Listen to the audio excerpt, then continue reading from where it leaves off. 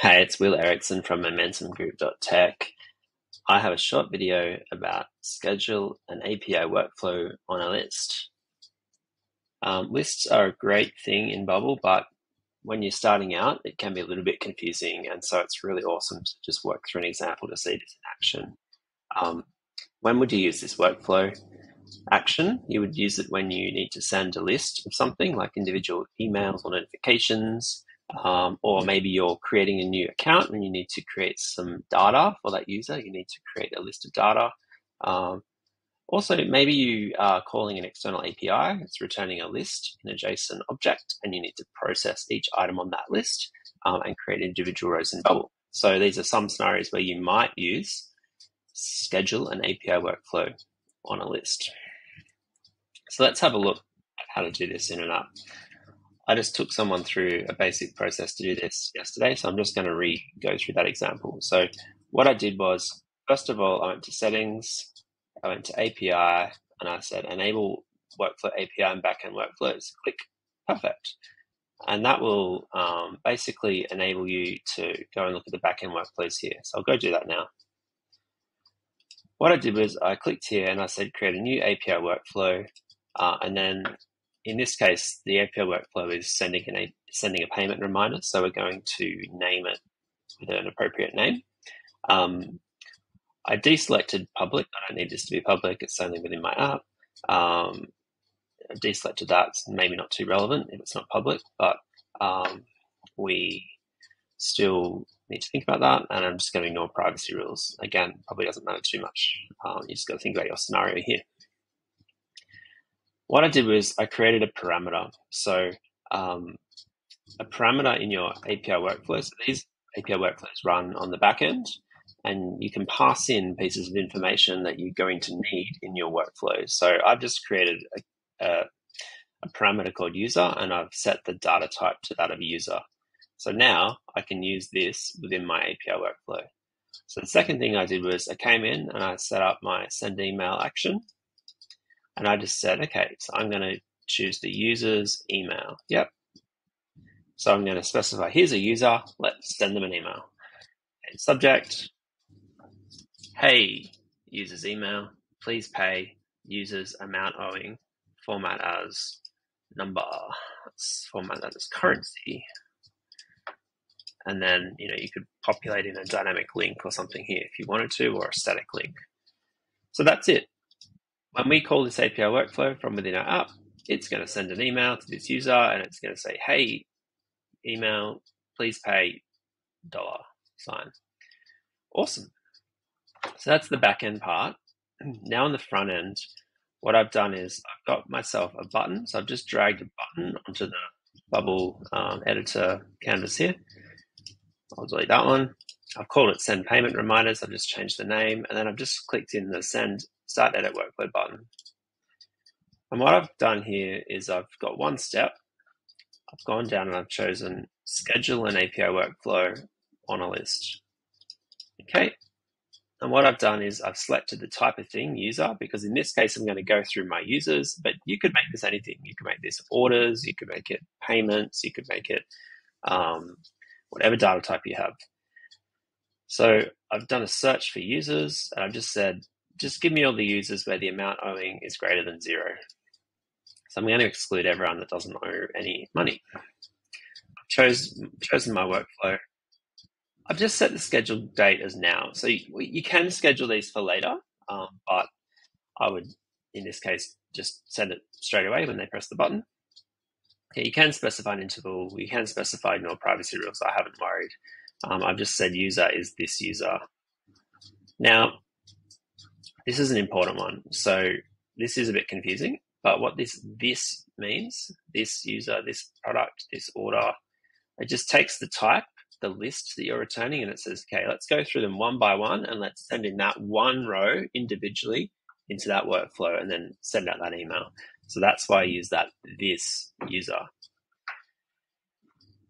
To make this work, I've just created some dummy data. So I've gone into my users, I've just gone new entry, amount owing, email, and I've just created Will Erickson plus test.1 at momentum 1, Will Erickson test.2 at momentum 5, Will Erickson test test 3, momentum 5. So I've got 3 users, an amount owing each. And then in my privacy rules, just to make this work, I've just enabled this. Now, this is something that I'm just doing for the purpose of this example, but I've just enabled this to work. Usually you would not enable these permissions on your user because it's exposing that user table to the world, but you would have appropriate privacy rule settings relevant for that data type. Okay, so I've created an API endpoint that's going to process one record. I've created a button that's going to get the list, and it's going to send the list one at a time into that API endpoint using the this user statement. Whoops. And then we're going to test it. So let's go. Preview mode. Name, password.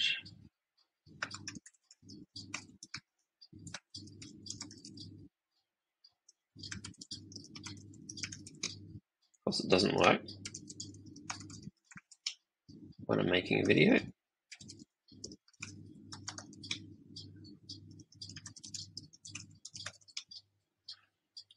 Okay, what am I doing wrong? Let's go have a look. General, username and password. That's exactly what I've just typed in 10 times. So why is it not working? Okay, it's just worked. So I've got my button. So on my list of testing, I basically say, go into preview mode, press the button, but we're going to use step-by-step in the debugger. So we'll click on step-by-step, and that will just let us go and see what's happening one action at a time. So button, send payment reminder is clicked, run next, schedule an API workflow, send payment reminder on a list. So I can go and see all the parameters I'm passing in. So I'm passing in this list here, and I've got user 1, amount owing 1, will test 1, user 2, amount owing 5, will test 2, user 3, amount owing 5, will test 3. Awesome. So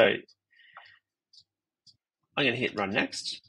Now, the thing here is you can't see what's happening from the front end because it's just passed it off to the back end, and this debugger only really shows you what's happening in the front end. So what we can do now is we can go have a look at the logs and see what happened.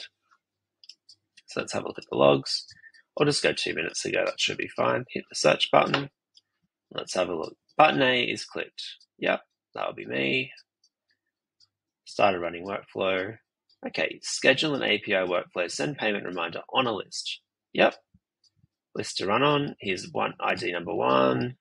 Here's ID number 2. Here's ID number 3. Awesome. So I've got my list of 3 items scheduled for now. Started running workflow. Event condition passed. Send email. 1. Will Erickson test 1? Please pay $1. Click here. Send email. Will Erickson test 2? Payment reminder. Will Erickson test 2? Please pay $5. And Will Erickson test 3? Please pay $5.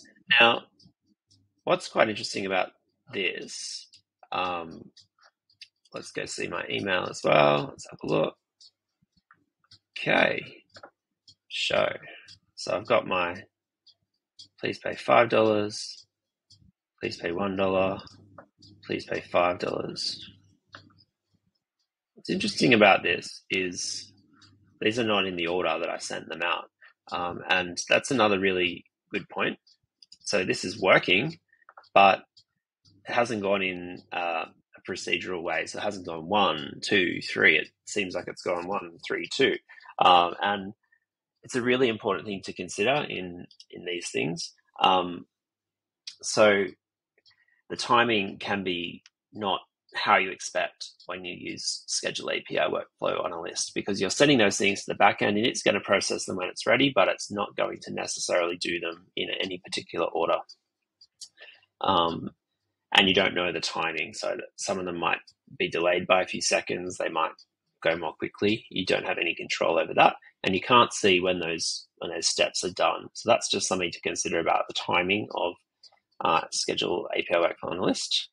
The other thing is it's really good for short list, say 2 to 10 things, but you really need to think carefully about how this will scale. So if you made your workflow more complex than what I've just done, especially if you're doing like creating more items off that one, then your solution may max out your app's capacity quite quickly. So you need to think about what would happen if you ran, if you had this running and there was a lot of records being generated. Will that work? You also need to consider what would happen if multiple users ran this solution concurrently. So you've got people running. Many people could be using your app. They could be pressing that button. And what happens if 10 people all press it at once? Will it be able to handle that spike in activity?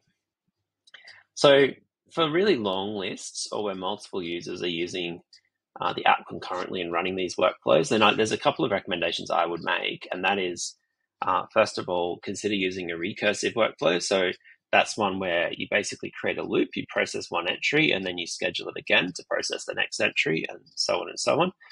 Another strategy which you could use in conjunction with a recursive workflow or separate to it is to have another data type which controls that list. So you basically save that list onto a row of data, and then you process through each item in that list, and you move it from a list of items to process into a list of items that have been processed.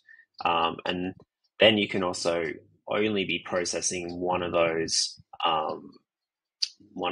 rows at a time. So you can force the app to slow down and just to basically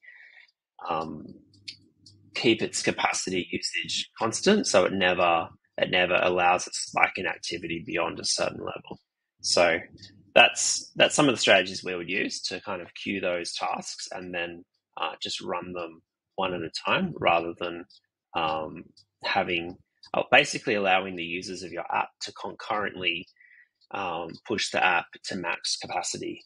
Right now, Bubble does not have an auto-scaling option. They were looking at introducing one last year, and some of the issue with their pricing model slowed that down. So until they do have that, I think we need to be very, very careful about how these things scale. So that's something to think about as well.